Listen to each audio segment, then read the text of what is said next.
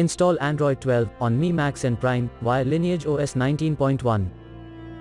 Please check the description for important notes and all the download links. First download ROM and GApps packages, then transfer the downloaded files to the phone storage. Link is in the description below. Step 2. Boot your device into Twrp recovery. Once in Twrp, click on Wipe, Advanced Wipe, and select the check boxes, as shown in the image, excluding internal storage. Step 4. Swipe the button to wipe the device. Step 5.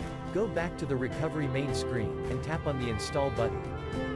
Step 6. Navigate to the storage, and select the ROM zip file. Step 7. Finally, swipe the button on the screen to install ROM file. Step 8. Flash the GApps zip package, in the same manner. Step 9. After GApps flashing completes, select Wipe Cache and Dalvik from bottom left side of screen, and swipe to wipe. Step 10. When the flashing process is complete, hit Reboot System. That's it, you have successfully installed the ROM on your device.